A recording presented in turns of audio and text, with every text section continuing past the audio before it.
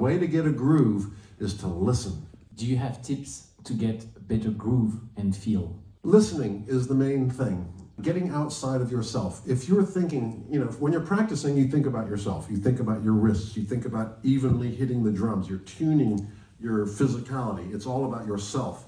Making yourself play with more fluidity and fine-tuning the muscularity of what you're doing. When you're playing with actual music on stage, you never think about yourself.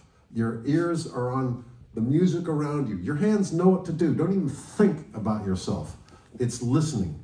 The way to get a groove is to listen. To listen to that bass player, mainly the bass player because he's so chunky, or the rhythm guitar.